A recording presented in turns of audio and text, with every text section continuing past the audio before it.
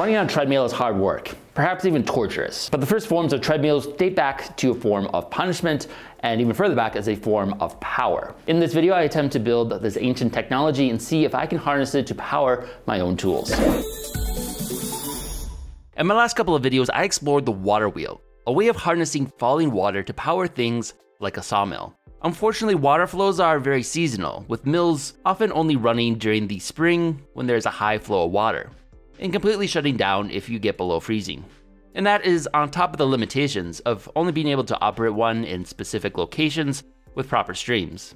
When we were struggling to get our water wheel to spin, we resorted to manually moving it ourselves, which quickly gets exhausting. It doesn't take long before you try to optimize your labor and turn your water wheel into a treadwheel. Perhaps surprising is that some of the earliest forms of the treadwheel were basically used as reverse water wheels. Rather than being powered by falling water, human power was used to raise water. In this case, to pump water out of deep mines. The need to pump water from mines is a very important thread to follow when it comes to technology and history, as it's going to eventually become the impetus for the invention of the steam engine.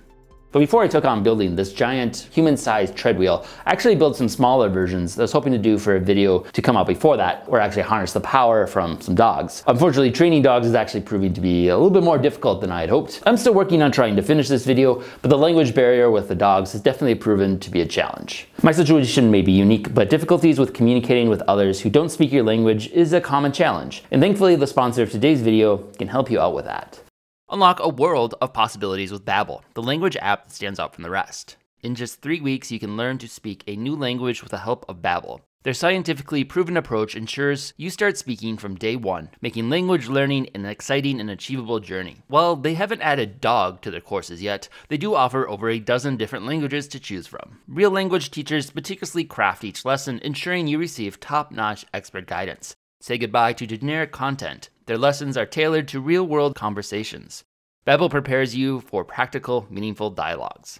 It comes with a 20-day money-back guarantee. If you're not speaking confidently within 3 days, they'll refund you, no questions asked. Choose a subscription that fits your lifestyle. They have options for everyone. Ready to embark on a language adventure? Join Babbel today and make language learning an unforgettable experience. Click the link in the description box to get 60% off during Babbel's Black Friday sale. To build our treadwheel, we're basically going to need to build a pair of rings and then connect them to form our walking platform. We're going to need 4 concentric rings in the shape of a dodecagon, otherwise a 12-sided circle. Each joint is going to be 30 degrees, so each cut on the wood will be a 15-degree cut. And hopefully, if our math is correct, that will form our dodecagon. So we'll see how it goes.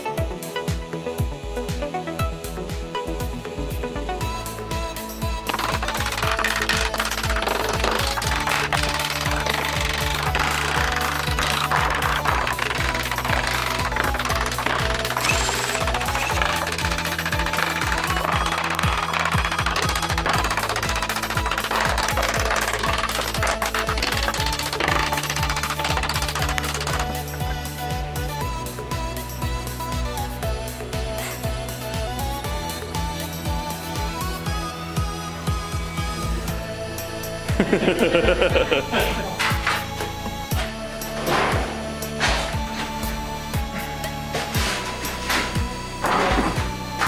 back the other way.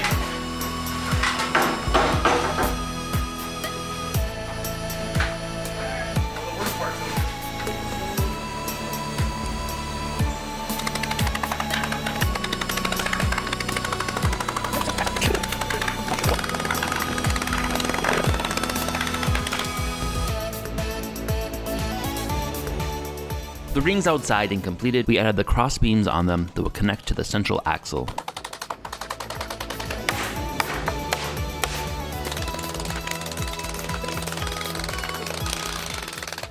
Then notched out sections to attach some cross beams to connect the two rings.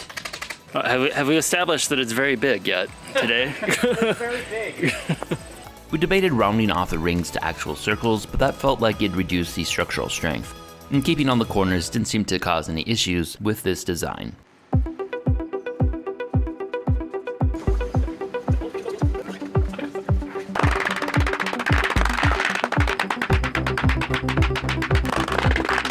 Then it's just a matter of nailing in all the boards to form the walking surface.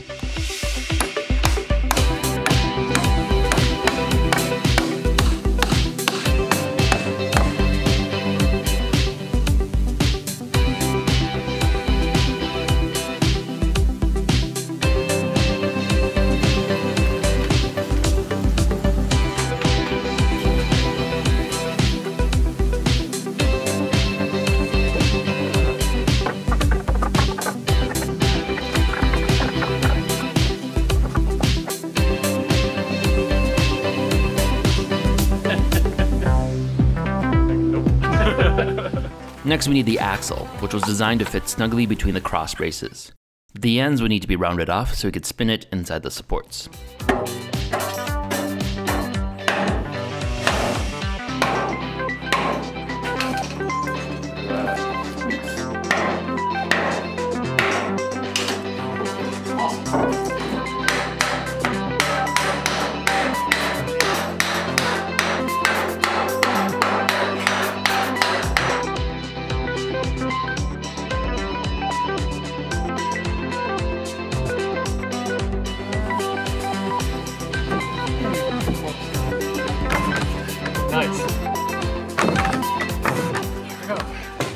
Lastly, just need to construct the supports. They'll hold it on either side.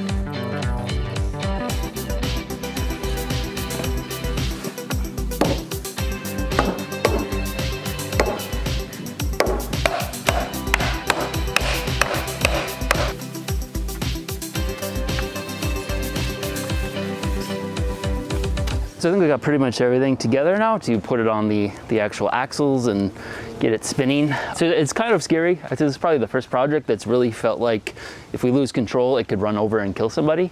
And it's a size I planned on, but in real life, it's a lot bigger than expected. Hopefully 3 of us can lift it up and put it into the side holders here. We're gonna lift it up on some car jacks here to get it up. These are rated for, I think, 13,000 pounds. So if it breaks that, we'll know this is at least 26,000 pounds.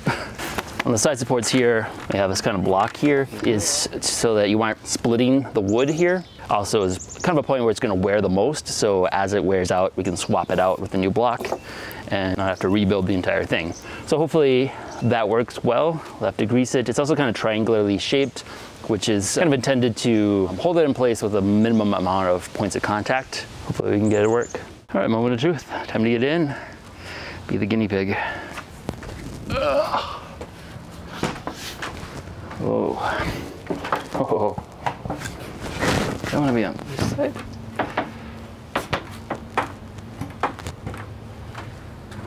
It moves pretty easily.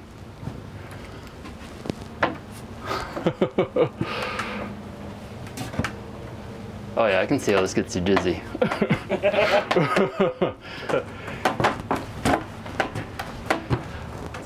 Kind of dizzy just a lot. Ooh, that is, oh wow.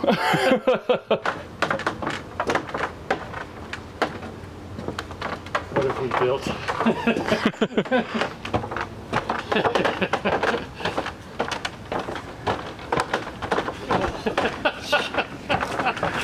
It's so much faster when you're inside.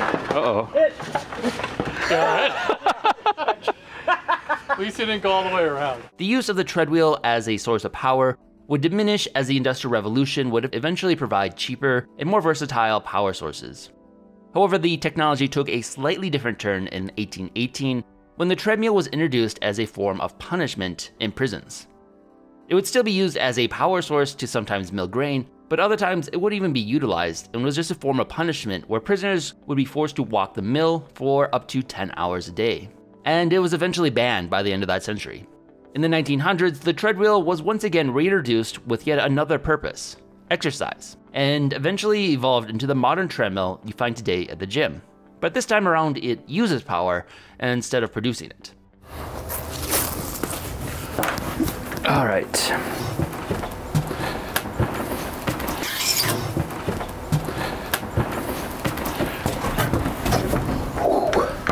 All right. Takes a little bit to get used to. It's a little bit challenging to focus where you need to go.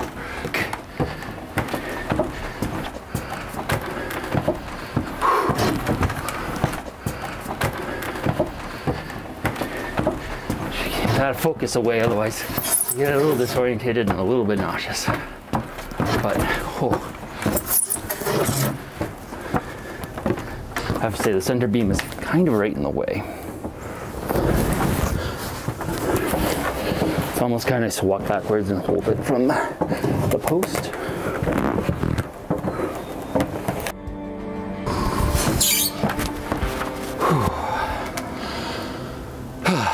There's a workout.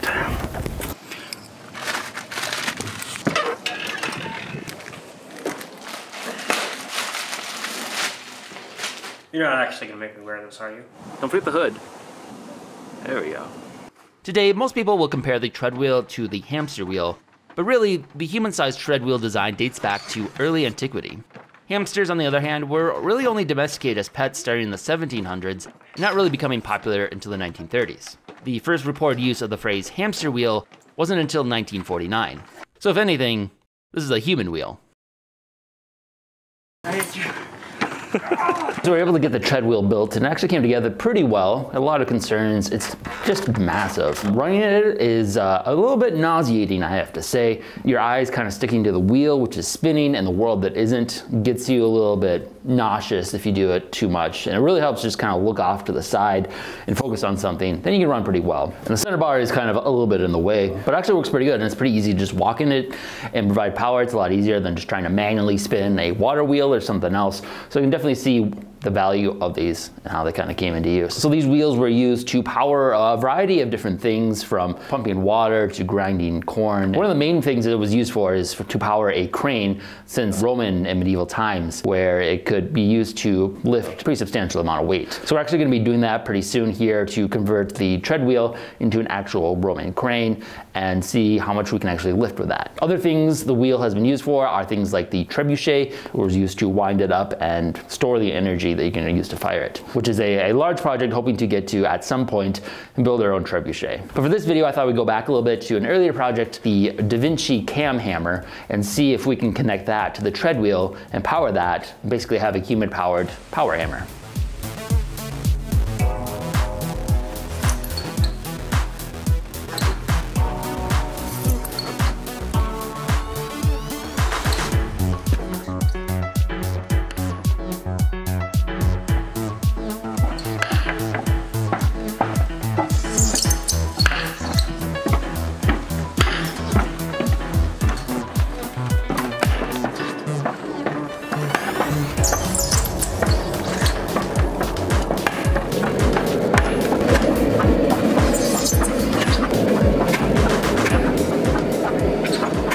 This is a very useful tool that can be used in a variety of upcoming projects, and really excited to see what we can make with it next. Thank you to all of my supporters on Patreon. Without you, I wouldn't be able to keep doing this.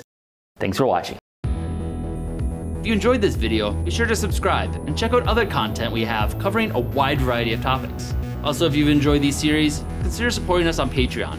We are largely a fan-funded channel and depend on the support of our viewers in order to keep our series going. Thanks for watching.